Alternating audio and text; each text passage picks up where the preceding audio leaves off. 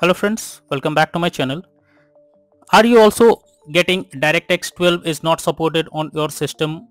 This kind of error while launching Hell is Us game on your PC?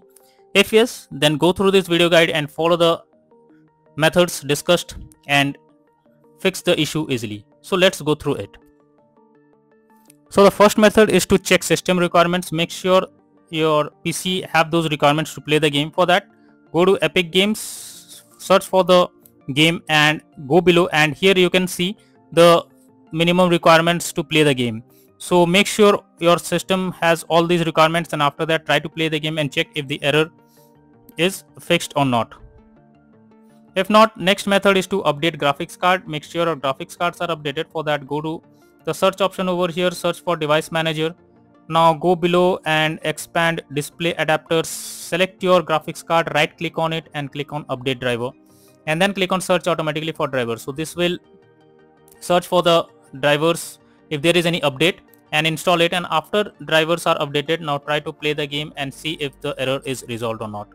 Apart from that, I have also provided the link in the description for other graphics cards. Simply go through them and update your graphics card and check if the error is fixed.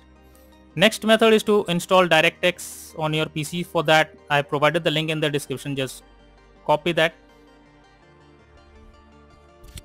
and paste it on the browser, and from here you can easily download the DirectX on your PC, and after that try to play the game and see if the error is resolved.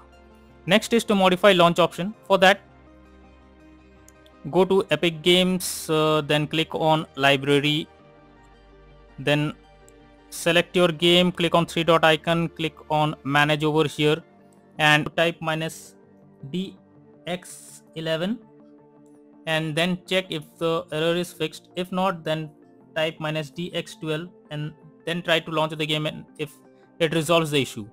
If it doesn't resolve, then type -d3 d12,